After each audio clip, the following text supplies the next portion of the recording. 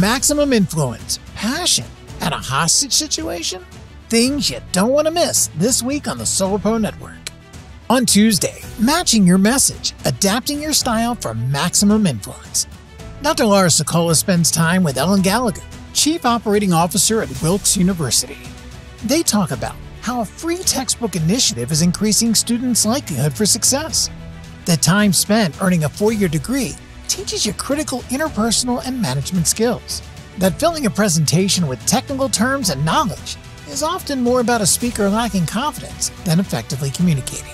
To adjust your communication style to match what will most resonate with the intended audience, and that confidence and humility are not mutually exclusive. Be confident in your abilities, but humble enough to learn from others' fresh perspectives. That's on episode 166 of Speaking to Influence. Thursday, on the 350th episode of Bella in Your Business. We have a hostage situation.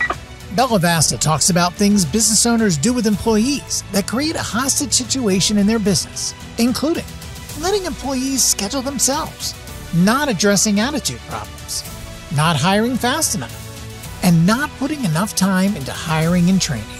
Get recommended solutions to getting out of your business's hostage situation on episode 350 of Bella in Your Business. And on Monday, looking for passion in what you do anyway. Chris Lanning talked about 3 ways to identify your passions, including recognizing activities that charge you up, taking a good look at your social media feed, and taking note of those things family and friends often ask you to do. That's on episode 10 of Solopreneur Spirit. You can find links to these and other shows on the SoloPro Network website at gosolopro.com/network. The SoloPro Network. Laugh, learn, get inspired.